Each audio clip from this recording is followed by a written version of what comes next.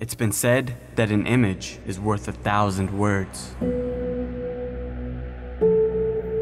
A concept implying that a single visual element can replace a multitude of descriptive factors, that one image can carry meaning and definition far more adequately than any verbal or written description.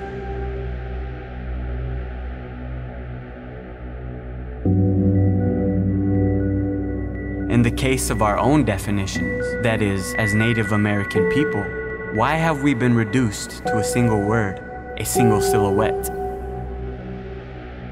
Redskin, one word, 2 syllables. Labeled in many dictionaries as a noun, dated or offensive, and simply defined an American Indian.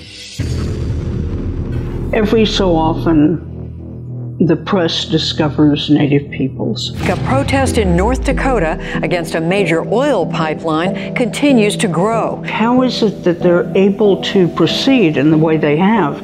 They believe their own racist stereotypes about Native people. It was never intended to be racist.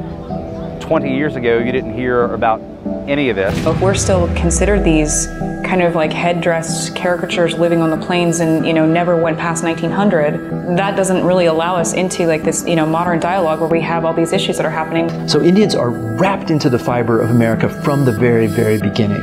There's a lot of complex history with DC, this football team, with race, its fan base.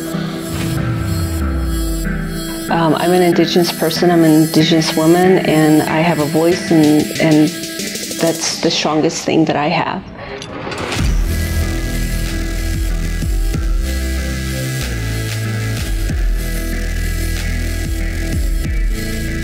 They don't look like Indians to me. This is what happens in settler societies. They take old European rituals and practices and beliefs, they graft them onto new sort of symbol systems around Indians. In Jewish history, we have been called so many names, and the names connote inferiority.